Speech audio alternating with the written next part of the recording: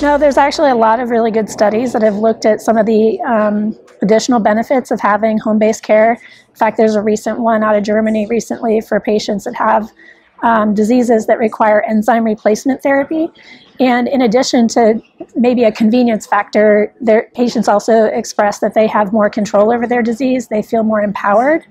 And you really do kind of, I think those of us that have worked in this industry, you do see that power shift. When you go to a patient's home, you're in their space and you do things their way and at their pace. And so it's definitely a very empowering way to receive your health care. There's also other benefits, like, you know, they feel like they sleep better, they have less depression versus staying in a facility, for example, to get an IV antibiotic over a long couple, weeks or months period of time.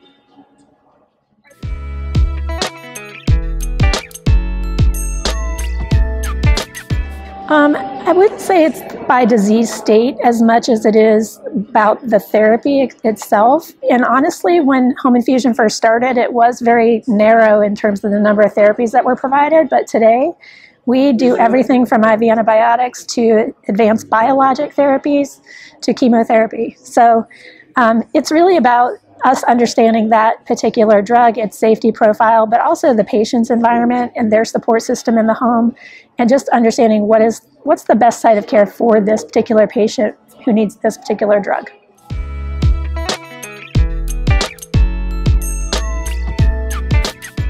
This has been a bit of a challenge. Home infusion is widely reimbursed by commercial plans, but it does not have a benefit under the Medicare program.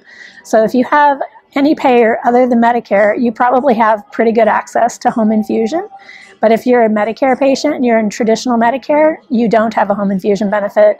You may have some coverage under the drug benefit in Part D. You may qualify for nursing under Part A, but it's a very fragmented process to try to piece that coverage together.